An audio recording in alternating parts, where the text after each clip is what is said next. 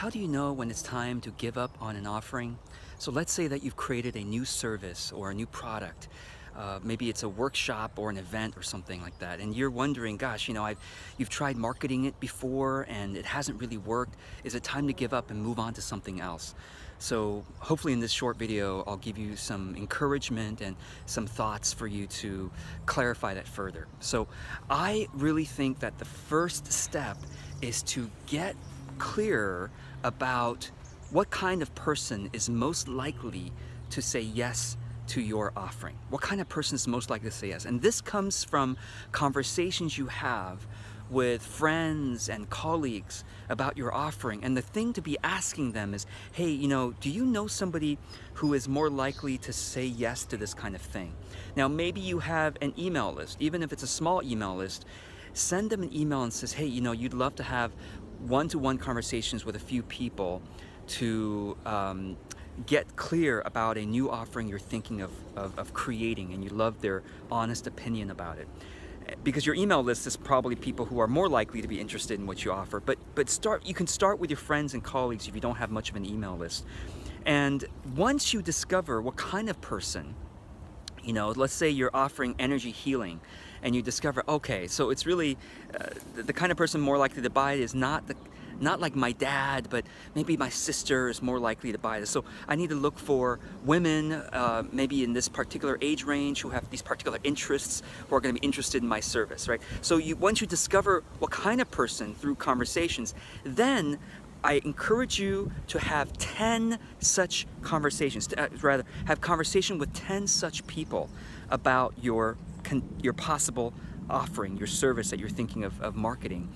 And what do you say in these conversations? Well, basically what you're trying to discover is, and not in more words than this, but what are they spending money on, and how might your service fit into their budget? Meaning, maybe they're already spending money on yoga and acupuncture, and that's great. So maybe they're spending a couple $100s a month on holistic healing, and you have a holistic healing service, and you would basically figure out, okay, so would my holistic healing service be an alternative to what they're spending money on that they would be really interested in, right? And if so, what should you call it? Because the name of your service is really important. Just like the title of an article is really important to determine whether people even click on that article to read it, so is the name of your service is also really important to determine whether, help people determine whether they want to look at it further. So discover how you can describe and change your offering, your service or your product, so that people you're talking to who are likely buyers would say, you know what, I would consider that because I already spend money, or I have been thinking about spending money on this kind of thing, and I would consider your type of offering. Not that you're asking them to buy it right then and there. That's important.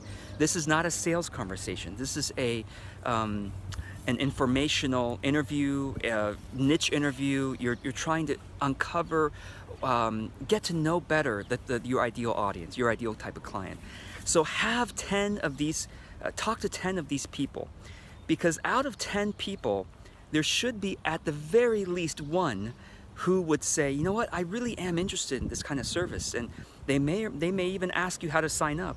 Or they may say, you know what, timing is not perfect right now, but this is truly interesting to me. Should be at least one. Ideally, 2, 3, or 4 would be the ideal number of people truly interested if you're talking to the right type of person. If the service is, in my opinion, worth marketing and worth your effort to do outreach, etc. Because 1 out of 10 is 10%.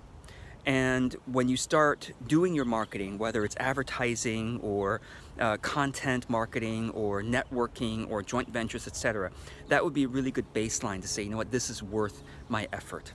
So I hope this is helpful and gave you some ideas to think about, and how you can clarify whether something is worth, a business offering is worth your effort to keep on marketing.